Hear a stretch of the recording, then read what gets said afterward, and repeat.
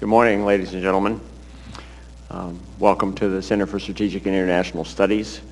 This is our exciting and long-awaited update of our U.S. Defense Department contract spending and the supporting industrial base, covering the years 2000 through 2012. I'm David Berteau. I'm Senior Vice President here at CSIS and the Director of our National Security Program on Industry and Resources. Joining me this morning is our research fellow, Greg Sanders. Greg is a principal author of our report today. I have a couple of administrative announcements. I want to remind you to turn your cell phones off or whatever other devices you might have. I also want to welcome our viewers on the web. Increasingly, it's our web presence that drives these events, and many of you have found that it's easier to stay where you are and watch us on the web than to come down here and join in the coffee and the camaraderie of the defense contracting community. And we recognize that that's okay. We're actually happy that you're joining us here. It's also, I think, valuable because we can archive these and you can access these on the web at any time, and I find actually it's useful to go back and use these as a brief or an update when you need them. The charts that we're using this morning are also available on the web for download. They should be to the right of the screen when you're watching the video, and obviously those of you who are in the audience can download the charts as well. They'll be on the web regularly. We have our report here this morning. There are copies outside. There's also a PDF available on the website. You can download it. Most of the charts we're using are, in fact, in the report as well. We'll note those that are not as we go through it today. I would also like to acknowledge, in addition to Greg, Jesse Ellman and Reese McCormick, Research Associate and Research Assistant, respectively, who are, again, principal authors in this report. Alex Stevenson, a remarkable intern who has made tremendous contributions, and in particular, as you'll see, has begun to expand our access to our data for you on our website, so that in fact you won't have to rely on the charts themselves. You'll actually be able to go in and get the data, and this is a new feature we'll talk about a bit this morning. I also want to recognize those who helped pull this event together. From my staff, Nicole Darden, Joshua Archer, Adam Schwartzman.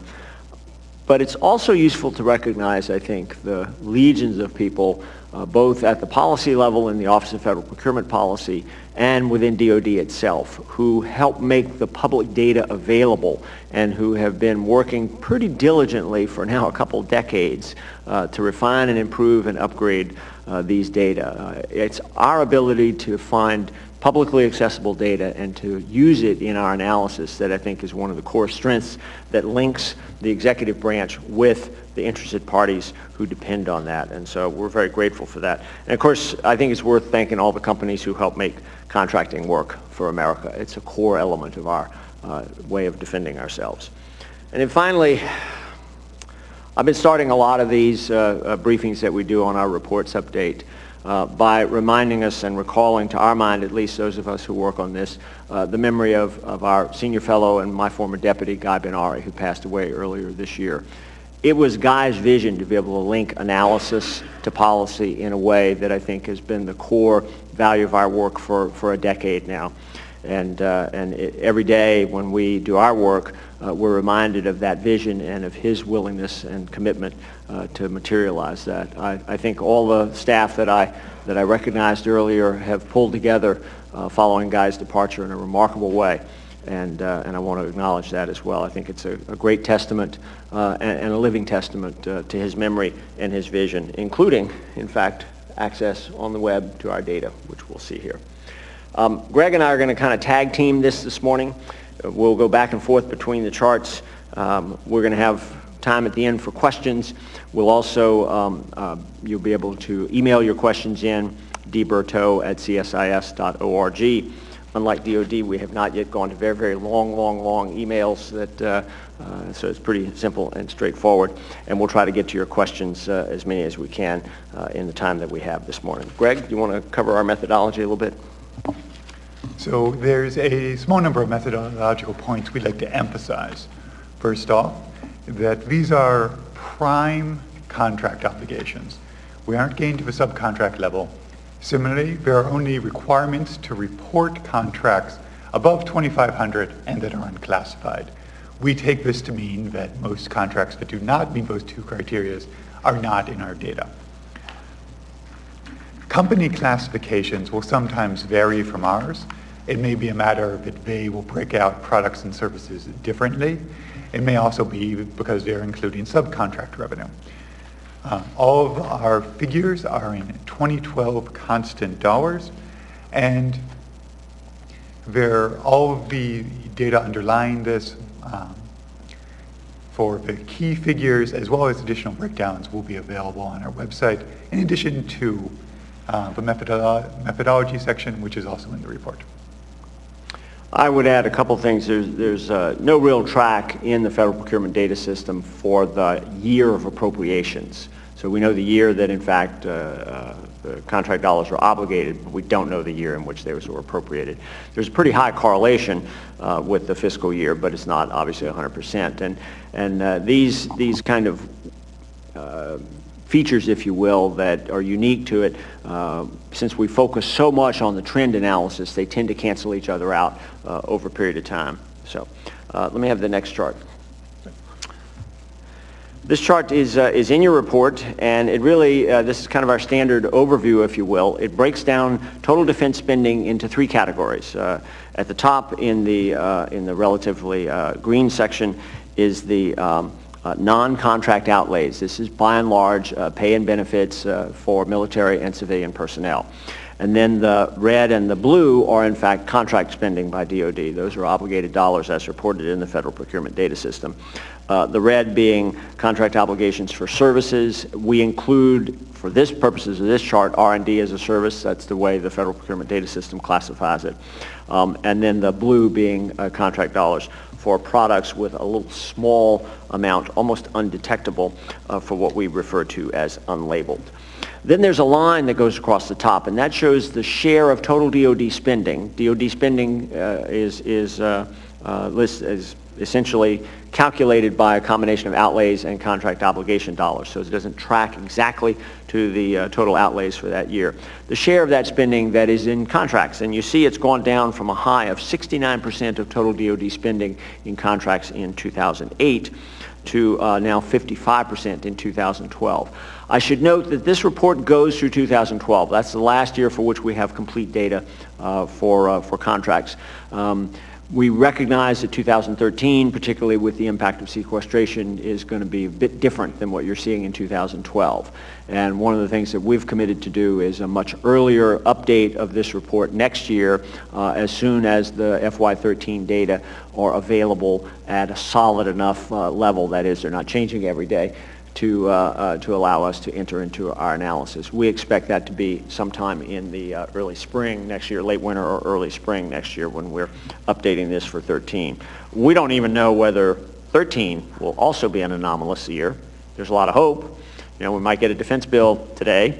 We might get an appropriations sometime in the next few weeks, and so there's a lot of hope that some stability will restore in fiscal year 14, although I would note that we already are almost 1/4 of the way through that fiscal year.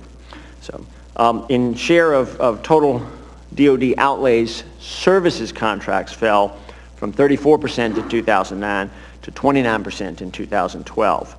Products only fell from 29% to 27%, and of course non-contract spending fell in between. So in a way, the decline that we've seen from 2009 to 2012 has been bigger in services contracts than it has in products and in military pay and civilian pay. That should not surprise us. Service contracts are more malleable, more flexible, and at least in some areas, it's easier to say, okay, we don't have to do as much of that next year. So we'll have a later report coming out analyzing services contracts when we update 13 as well. Greg, you want to do the next one? Do you want to introduce the categories?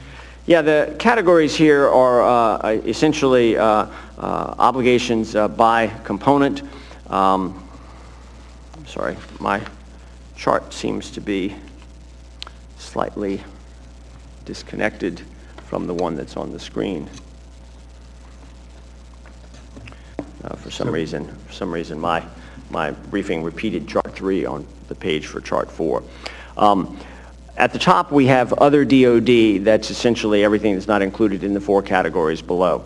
The purple is DLA. We broke DLA out some time ago, largely because of the substantial amount of additional contract spending from DLA in support of the wars. This is primarily fuels, but other products as well. And then we have light blue Air Force, dark blue Navy, and Army at the bottom. Greg's going to cover each of these, if you will, and some of the trends that we're recognizing here. Again, almost across the board, you can see the peaks in 2008 and 2009, substantial declines since then, and particularly a pretty substantial decline from 11 to 12. Greg? So one of the largest declines is with Army, although which has, in terms of share, gone from 33% in 2011 to only 30% in 2012. Notably, though, equipment-related services and information and communication technology services have both held steady, even though the rest of Army was declining. For Navy, the declines have been most notable in R&D, which has dropped with a almost 10% 3-year CAGR. And there's also, unfortunately, been a rise in contract obligations awarded without competition from 46% to 54%.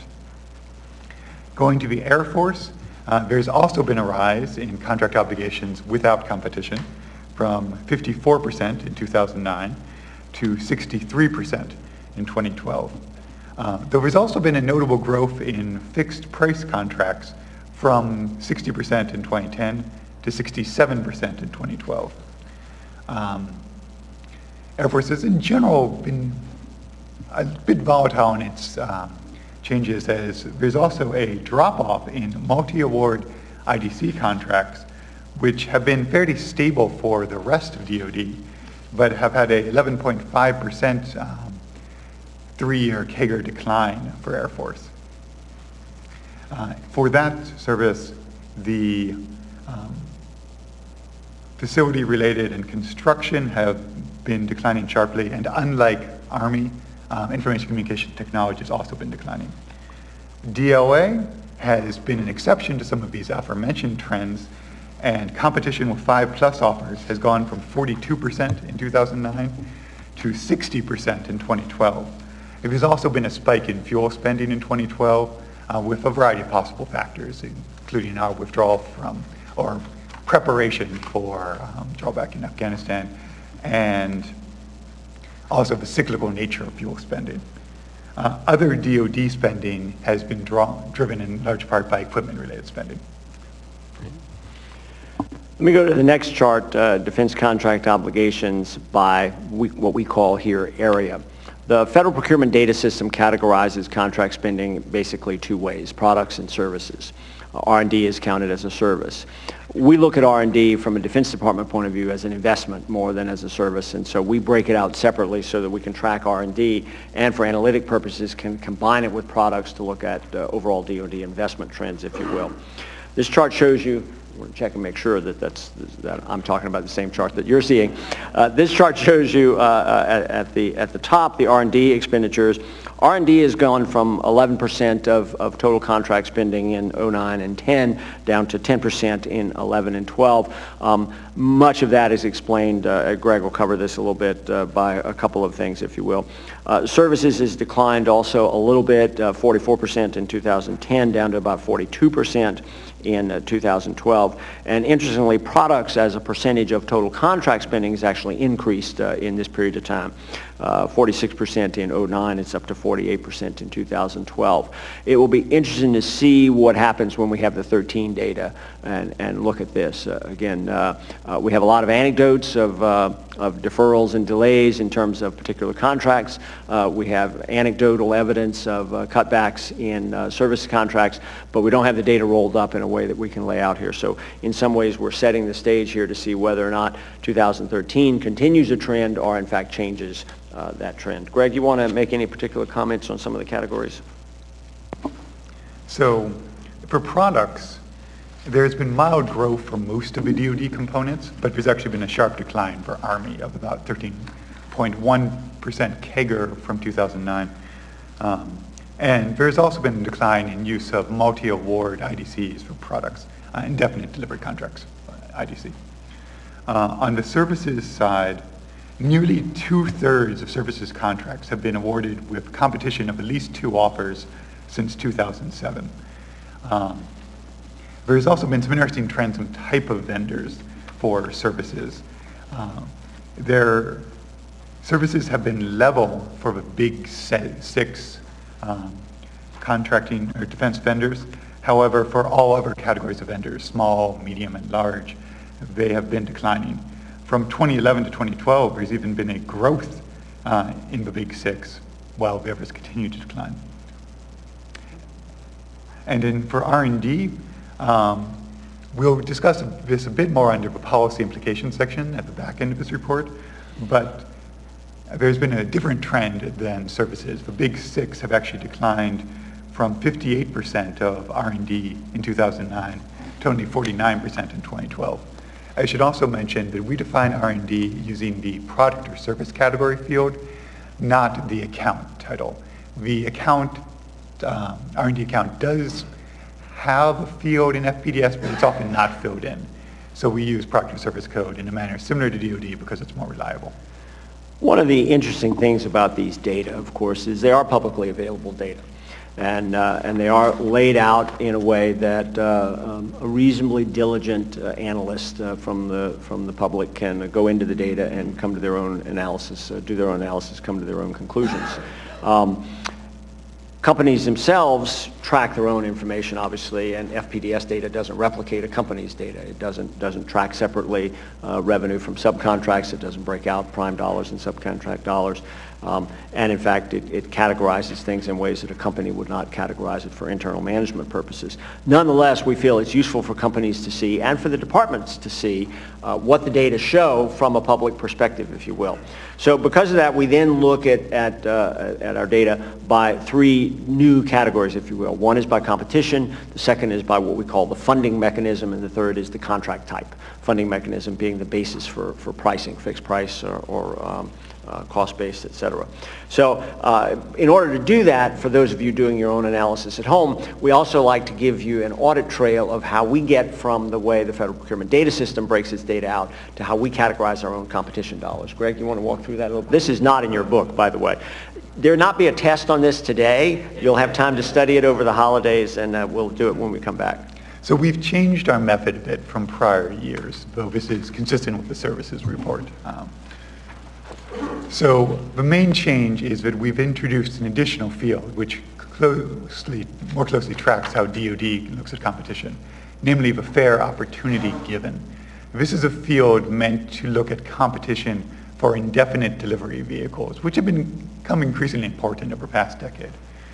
So for anything that is an indefinite delivery vehicle award, we give preference to fair opportunity given if it is available.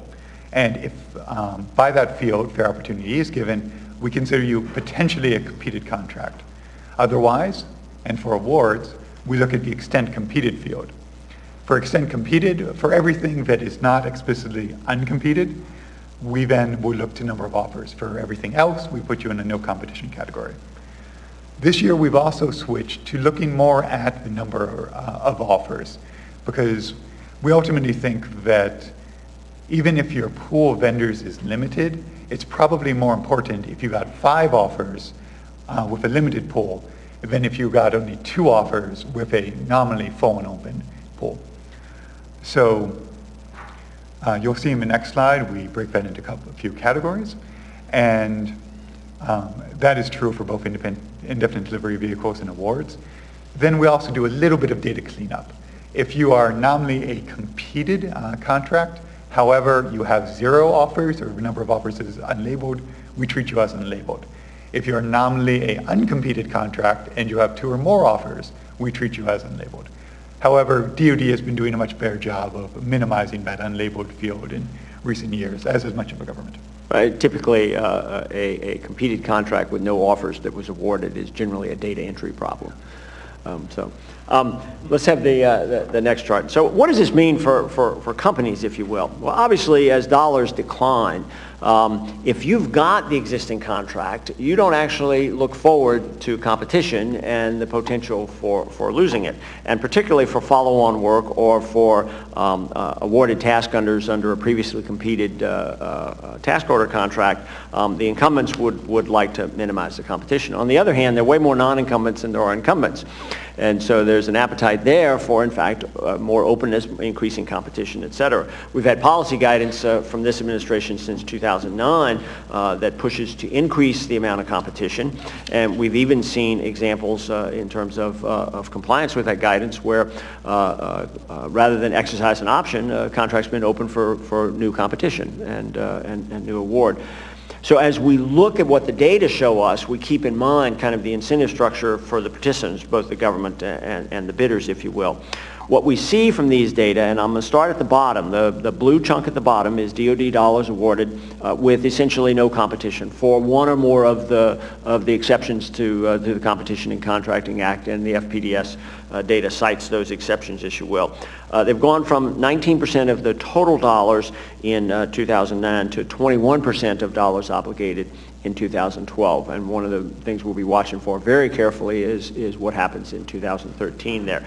This is not surprising because in fact those contracts, if you will, are often going to be follow-on contracts for major programs, for major end items. They'd be very hard to compete. In fact, in many cases, it'd be rather pointless to compete because there's only one source of supply. And those are going to be sustained even in declining dollars in the near term. Over time, budgets will adjust, if you will. Intriguingly, though, as you look up the chain, right, the red is competition with a single offer, the light green is competition with 2 offers, the purple is competition with 3 or 4, and the blue at the top is competition with 5 or more offers. We're seeing a decrease in competitions with a single offer and an increase in competition with 5 or more offers in terms of percentages. This is actually encouraging from a governance point of view because it says that we're opening up more for competition and more companies are taking advantage of it. And the degree to which competition provides lots of benefits to both the government and the end users, if you will, inside the Defense Department. This is heartening news. And as Greg noted, the unlabeled category, which if you look back in history in the slope coming up on this chart, it was up in the near $20 billion range, is now so small as to almost not matter, and we find that to be very, very encouraging. We're gonna move rather rapidly through the next couple of charts because we do want to get to your questions. We have a similar dynamic with respect to the translating the 17 categories of federal procurement data system for contract pricing into what we call our 5 categories. Greg, if you don't mind, I'll just zip right through these, if you will. Ultimately, we care only about the 5 categories on the right: fixed price contract, cost reimbursable, time and materials, combination, which is a judgment call on the part of the data enterers, and that's gone down a lot over time, and unlabeled. So that's the 5 categories that we care about. If you look at the chart 9 now, Greg, you want to walk through some of the results from this? So one point of emphasis is that you'll see in 2009, there's quite a spike in the combination. It has now worked its way down, so we have seen an increase in share of fixed price and cost plus, but much of that increase is just a matter of more granular labeling. We shouldn't draw too much from that trend. There has been a small spike in fixed price from 2011 to 2012, and we're going to discuss that in a little more detail in the policy implications section.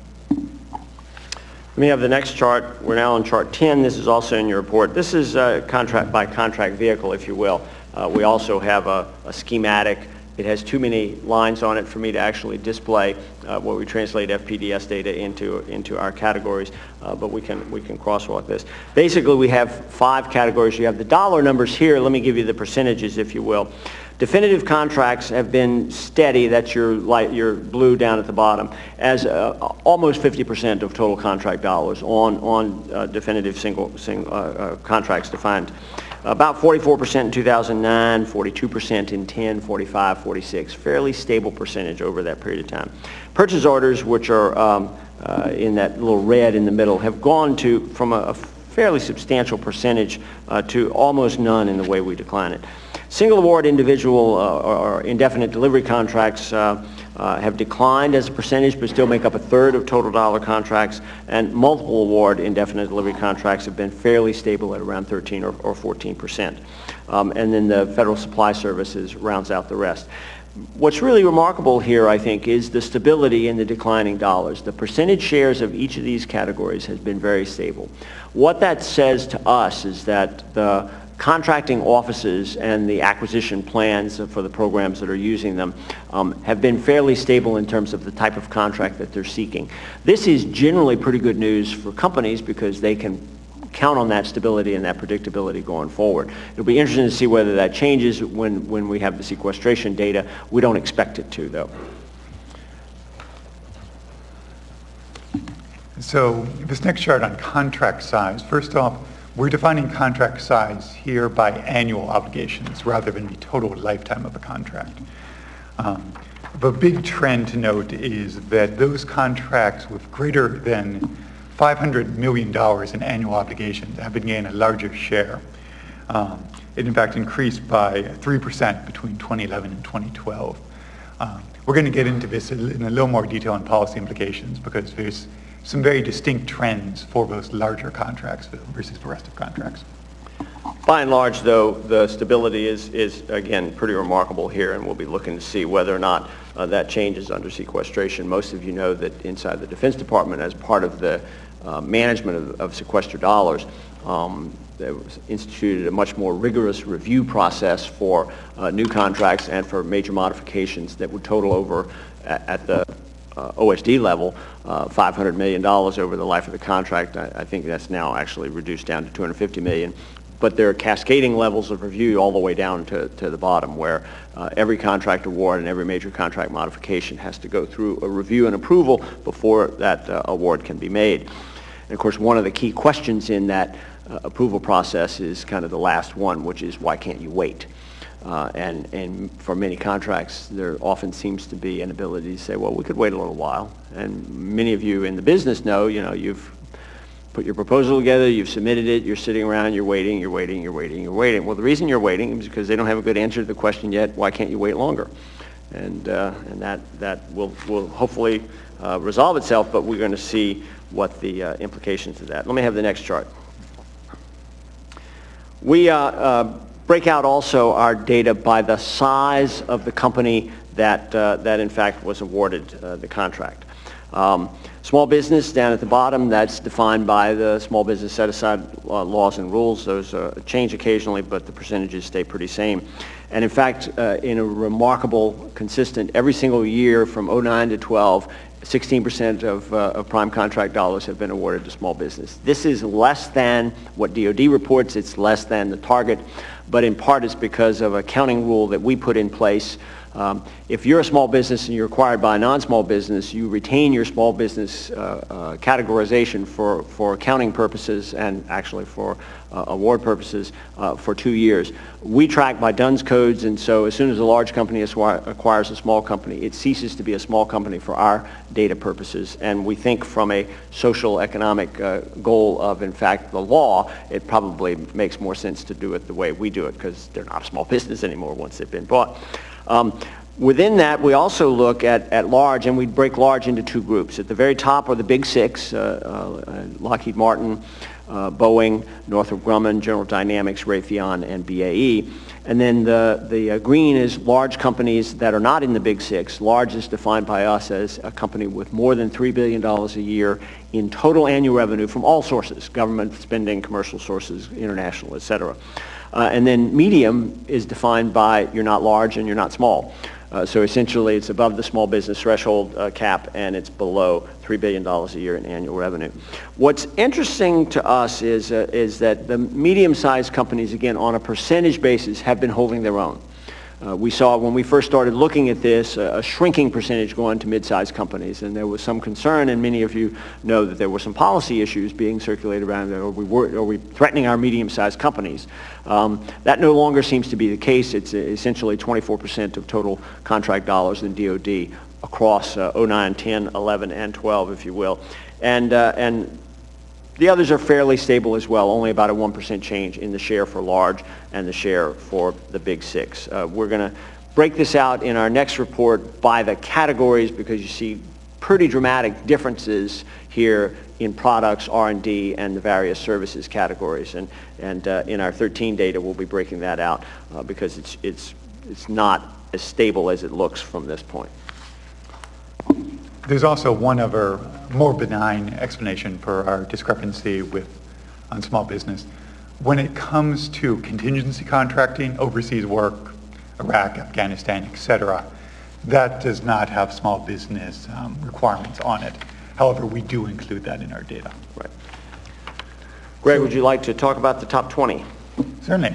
So we've actually been seeing, versus 2002, a somewhat decentralized top 20 list.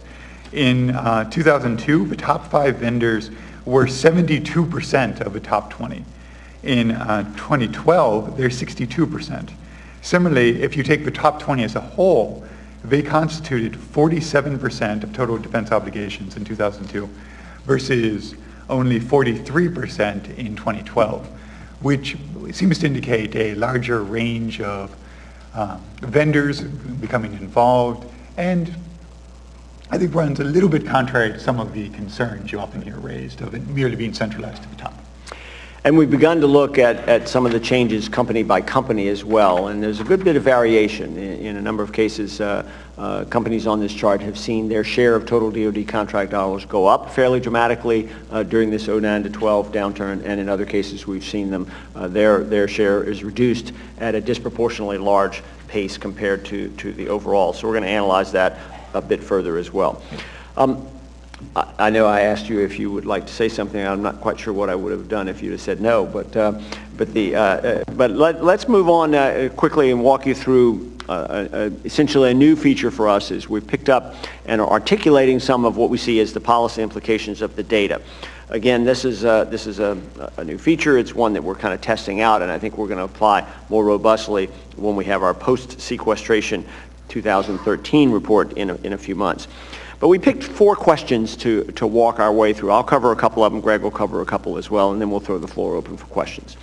One is there is concern. In fact, Frank Kendall, the Undersecretary of Defense for Acquisition, Technology, and Logistics, in this very room, it was a bigger room because the wall wasn't there and he was further over, raised concerns just last month about decline in R&D spending and what its impact would be, both in terms of contract dollars and in terms of overall DoD budgets, if you will. So we want to look within the data and see where those declines are occurring. So when we use the word sources, and I'll cover this a little bit in the next one, it doesn't mean the root cause, it means where the categories where we're seeing those declines. The other 3 questions, the share of R&D contracts awarded under fixed price contracts, because we all know that one of the dictums of fixed price contracting is you really should use it, and this is what the guidance says, in cases where in fact the requirements are stable, and that is not always by definition an R&D contract. And then third and fourth questions where we want to look at competition, if you will. So let me turn first to the sources of R&D decline within DoD. That's chart 15. This is within the Army. There was a pretty substantial decline. It can be almost all tied to the eventual termination, if you will, of all the components of the Future Combat System. There were still $2.8 billion of R&D obligations on FCS in 2009. So it's down to a negative number in 2012. That, of course, is a reprogramming. They didn't actually award a contract for negative dollars that the company had to give the government back money. For the Navy, almost all of the decline can be attributed to a few special programs, and these are essentially programs that are migrating from R&D either into not being there anymore or into production, if you will. Operational aircraft R&D for Joint Strike Fighter, migrating into production, system development for MUO satellites, and engineering for DDX as it migrated to the DD-1000. That accounts for almost all of the Navy decline in R&D. And overall, it seems then that the decline in DoD contract obligations since 2009 are actually tied either to canceled programs or to programs maturing to the point where they're no longer being budgeted for with appropriations from the R&D accounts. And so I think there's less concern as a result of peeling that back. And again, we're going to want to look very carefully going forward, but I'm a lot more encouraged about the future of R&D spending, at least in the near term in that regard. Greg, do you want to add anything to that? No. All right. So we then looked specifically at the rise of fixed price contracting within R&D, as for reasons already mentioned. It's driven most by Army. Why don't you switch one more further? Yeah. Thank you. Right. It's fixed price now. Yeah. No, I'm going to skip that. Go on to the next one. Sure. So we've looked at the competition breakdown by service, and this was mentioned a few times during the component portion. So we've seen Army hold relatively stable. We've seen a jump in Navy, no competition. We've seen the jump in Air Force. DOA is higher still than its 2009 level, but it has dropped from its 2010, 2011 peak. And other DoD is similarly largely stable with an exception in 2011. And in Army, awards citing only one source exception declined, though with unique source declining in particular. And within Air Force, other exceptions, ones not citing only one source, grew at a 20.9% CAGR for a variety of reasons, though the international agreement exception was a notable one. Do you have anything you want to add on this slide? No. All right. So this one is a little bit of an eye chart, so I'll try to walk you through it. Note the black line. The black line is all DoD contracts. So it's an easy point of reference for things that are above or beneath it. You'll notice that for those contracts with annual obligations less than $250,000, the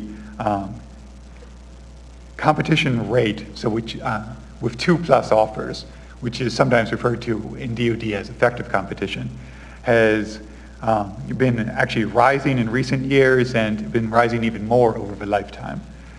Whereas if you look at the largest contracts, those over 100 million a year, in the period from 2000 to 2012, they've had nearly identical rates of effective competition. 42% for 100 million, 41% for 500 million and above.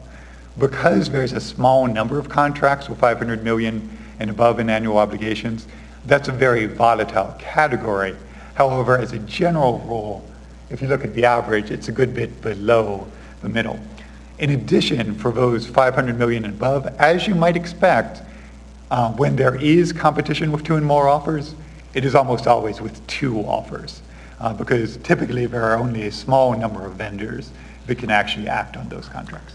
You might say to yourself, well, this is all obvious. You don't really need to do the data analysis to do that. But I think there are a couple of data points in here that are worth commenting on from that perspective. It's been true historically that the smaller the contract, the larger the number of companies that can compete for it. Obviously, there's a barrier to entry when you get above a certain size. But one of the encouraging things that we see here in this chart is the next to last line up from the bottom, and that is contracts in the $100 million to $500 million range. These are non-trivial opportunities for many companies, but they're also still within the range of mid-sized companies to compete on. And we're seeing a good bit of an increase in the last couple of years in rates of effective competition. When you break that down even by a number of competitors, we're also seeing that's the place where we're seeing the rise, where in fact the number of competitors are going up from 2 to 3, or from the 3 to 4 category into the 5 or more category. I think this is good news for companies. I think this is good news for the government as well, because you're going to get better service and better price as a result of that competition. So that's an encouraging one where we look forward to the day when in fact that light blue line down the bottom actually gets up to equal to the overall DoD competitive line. Clearly, there's a lot of opportunity for additional competition here, and I know that the government is focusing on that, if you will, but it's really meaningless unless you have enough bidders to make it worthwhile, and that the government's willing to, in fact, entertain offers from across the board. That's our quick survey. I would note at this point, if you if you put this one on the shelf next to your prior year versions of this report, you'll notice that it's slimmer and smaller. And one of the reasons it's slimmer and smaller is because we want to move towards bringing our data into availability year-round rather than just when the report comes out. So that what we are going to aim for is, in fact, an ability to make that data and update it regularly so that you can access it on all times at the web. When you put the last chart up, I'm going to open it up for questions now. Do you want to go straight to your demo and I'll ask you that question, or do you want to open it up to the floor a bit? We can do a quick demo. Let's give you a sample, if you will. This is untested in public. So this is sort of real-time V&V of our ability to show you what the data on the web will look like. So one of the points David mentioned earlier was it's interesting to look at vendor size by product, service, or R&D. So this is our overall, which are the charts you'll love to see in your report. But if we go over to R&D, we can then get down to see the vendor size breakout. And as you might expect, the big 6 vendors are dominant in the R&D category. That's the sort of level of we also break this out by each of the components, but this is a level of detail that we can't always discuss at appropriate length in the report. So we're trying to highlight these when they're interesting because of trends in the report. However, your interests aren't always the same as our interest. So we try to make them all available to you on the web. Actually, we're interested in everything, but we just can't put everything in the report. So thanks for that demonstration, Greg, if you will. Let me throw the floor open for questions. Most of you know the drill. We have a couple of guys with microphones. You raise your hand, they'll bring you a mic. You can identify yourself and your connections or affiliation, and then launch into your question. Anybody on the floor, and then I'll also, you can pick them up on the web. We've got a couple here. Let's do the front here first, Jesse, and then hand back to him.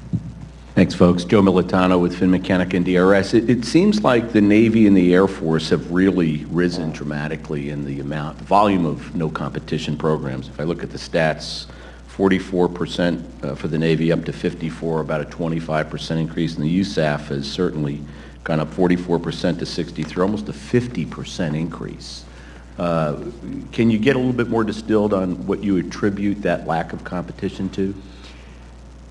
When we've looked at it, it seems to be fairly program specific. So it does not appear to us that there's a policy change, if you will, that's in place there. And it has as much to do with the programs that have come up for recompete and the availability of vendors to bid on those things in the dollar volume. I'll get you the specifics in terms of particular contracts, if you will, but that's the generic answer, if you will. Bill? Bill Courtney, CSC. Is it possible, in looking at the data, to detect any trends as a result of the better buying power initiatives in the Pentagon in the last several years? The better buying power initiatives, and particularly as they've focused on 2 things, I think, that we would measure here. One is, in fact, the appropriate use of fixed price contracts, and I didn't spend a lot of time in the R&D chart on fixed price contracts, but what we're finding is that increases in fixed price contracts for R&D, again, tends to be very program specific, and the programs where those R&D contracts are being awarded on a fixed price basis, it appears to be a conscious decision, which is consistent with what the guidance is. It says evaluate whether or not it makes sense and then apply accordingly. I think in the core question of where better buying power is focused, which is really driving affordability, if you will, it's way too early to tell whether or not we're seeing the results coming out of this that we'd expect to see in that regard. It's a great question. It would be a big, wonderful topic for further analysis and a report probably next year. The other question related to that, Bill, that we're looking at as we approach next May, the 5th anniversary of the Weapons System Acquisition Reform Act, is in fact to look from a kind of a report card point of view of the degree to which the combination of the 2 key elements of that law, one of which was better cost estimating up front, and we're certainly seeing the results of that, at least initially, from the selected acquisition reports and fewer Nunn-McCurdy breaches, although that may change when we get the impact of sequestration. And the second is the impact of the way of looking at root cause program assessment and root cause analysis, and the reports on trying to learn lessons from previous problems, if you will. It'll be very interesting to see whether or not the data show any benefit from that as well, so we'll be looking at that. One possible positive effect of Better Pine Bower is that we have seen, while there's been Verizon no competition, there's also been a rise in 5+ offer competition, which might be the sort of thing you would expect to see from those initiatives, but we haven't specifically traced the source of that change. You know, almost nobody cites in their J&A that they're complying with Better Buying Power Initiative number 22, for instance, and so it's not an automatic track. So, other questions and comments? Here, let's do one here and then go over to the other side. Marjorie Sensor, Washington Post. David, you sort of hinted that you're going to be looking for various trends in 2013, that it could be an interesting year. Can you give me a sense of what you'll be looking for? I don't expect you to speculate on the results, but sort of what things we might want to keep an eye out for the 2013 numbers? I think two key things, thanks Marjorie, the two key things that we're going to be looking for, and this will be in our very preliminary assessments. One is in fact the expansion or contraction of competition. Ultimately, we do care about what happens in the industrial base when the defense budget's going down. And short of contract awards specifically for the purpose of keeping a company in business as opposed to actually delivering goods and services that the government needs, one of the measures of how well we're doing in preserving that industrial base would be competition. As the industrial base diminishes too much, you're going to see less competition, and so you would expect to see a correlation between the competitive nature. Having said that, we're going to have to look inside in terms of the particular programs, but I think that's the first key that we're going to look at. The second key we're going to look at is market share and a distribution of the share, if you will. I commented when we were looking at the big six versus the large versus the medium versus the small of the stability that we've seen between 2009 and 2012. Greg then on almost the very next chart, I believe, noted that while what I said was not false, if you look at the top 20, you actually, and you look company by company, you see some pretty dramatic changes. So I think what we're going to focus a lot on is the changes inside the top 20 by each of these categories, by products, by services, by R&D, breaking down within services into the categories, and then breaking it down by component, Army, Navy, Air Force, DLA, and what we call other DoD, so that we've really got a sense of what the changes are inside, because ultimately, the importance of preserving the industrial base comes down to both the collective decisions, but also the individual decisions. So I think those are the two key things we're going to be looking at, is competition and market share. Let's go to Frank and then, yeah. Thank you, David and Greg. As you look at figure 2.2, where you talk about the growth in DLA, do you think you're picking up the purchasing of subsystems and components and parts associated with the working capital accounts? And are you gaining any insights about what's going on in those working capital accounts from this analysis?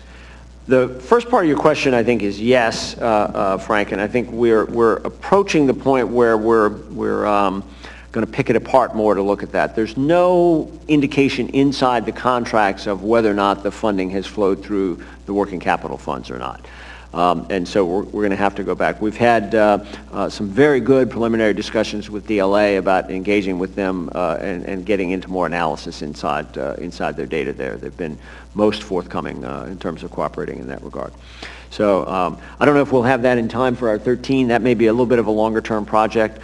You know, the working capital funds are set up primarily to facilitate meeting supply and demand rather than encouraging outside independent analysis, and so it's going to take a little while for us to penetrate that, I suspect. Well, yes. Got it. Got it.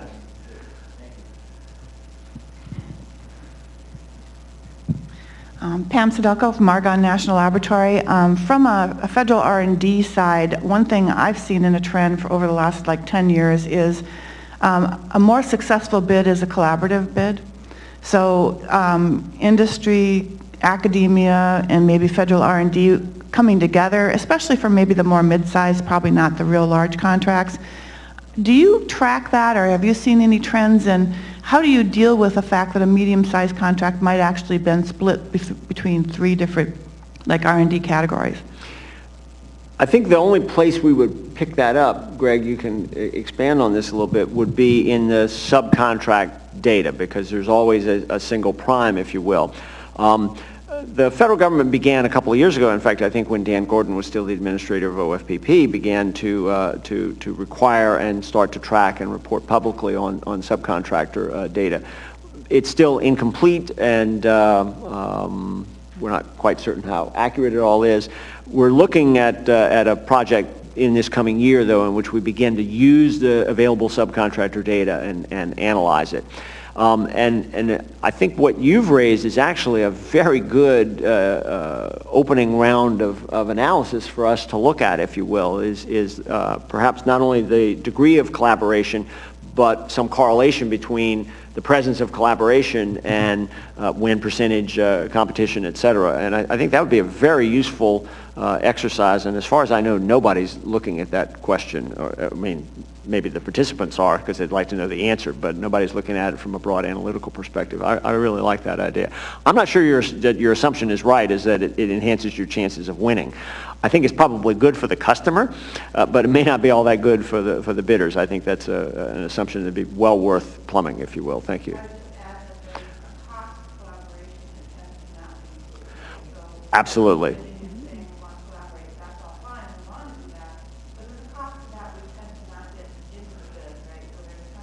Well, you mentioned there's a cost to collaboration, and I think that cost to collaboration is both upfront in the preparation and solicitation and bidding process. There's also a cost to collaboration in terms of management after the fact, and there's a risk associated with that. And the question is, how do you structure yourself so that you enhance that? From a access to innovation point of view, it's probably a good idea. You're probably going to get more if you have more players, but that's a trade-off that'd be hard to measure.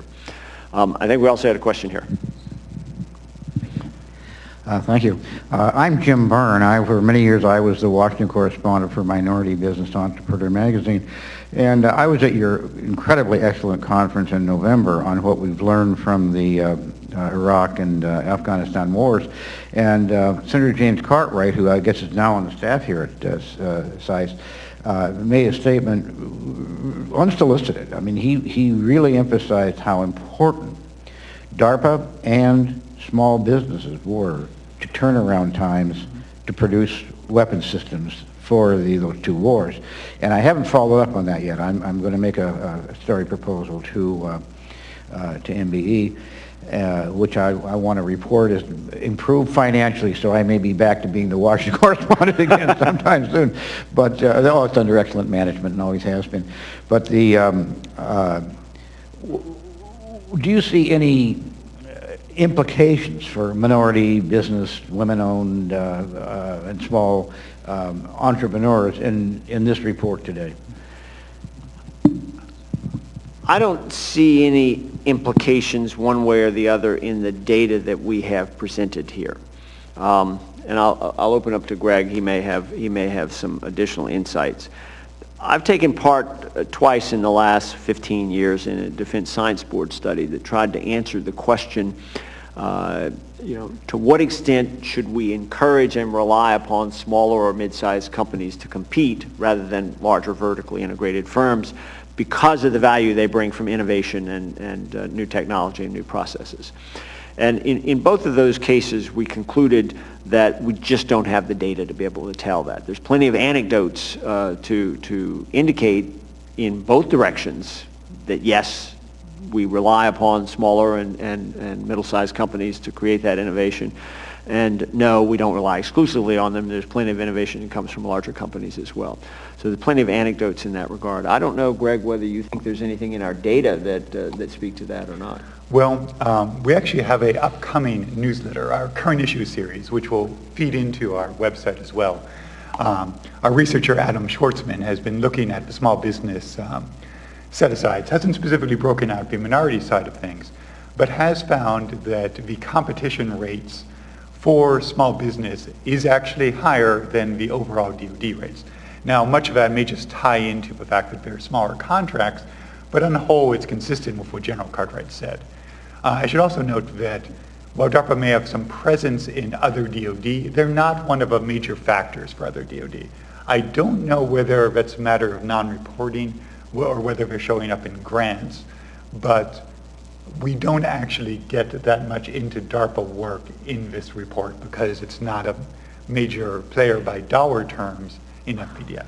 There's another side to your question at the front end, though, that I want to comment on, and that is the fair amount of success that the Defense Department and its contractors have had over the last 12, 13 years now in terms of rapid innovation, rapid fielding, rapid acquisition. And you're seeing inside the Defense Department a couple of fairly significant, I think, and useful policy efforts to not lose the value that we've gained in the warfighting dynamics there.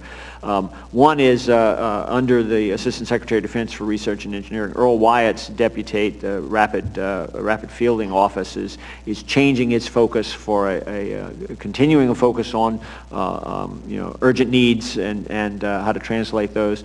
The second is, I think there's a DoD-wide effort now. I believe Andrew Hunter has been listed as heading that up, looking at integrating all of the rapid fielding, rapid acquisition exercises across the department, which have proliferated tremendously in response to demand. But as you move into a less of a wartime environment, you want to make sure that you, in fact, capture the value of that and don't let it die. And I think in both cases, those are useful.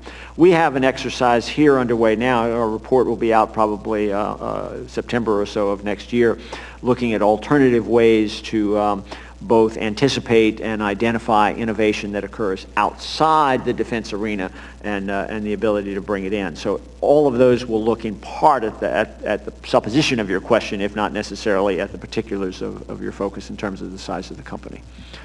I think we had one last question. I have, let me check and see if we have any from the web here. We are right about at our time, and I'll tell you, it's hard to orchestrate that, as you know. Most of you know I teach, and if I don't get questions, I just keep lecturing. So, but I want to thank you all for coming today. I want to thank our viewers on the web as well. I want to thank you for your continued interest and engagement in these issues, which are going to be the linchpin of the survival of our industry going forward. So, Greg, thank you as well.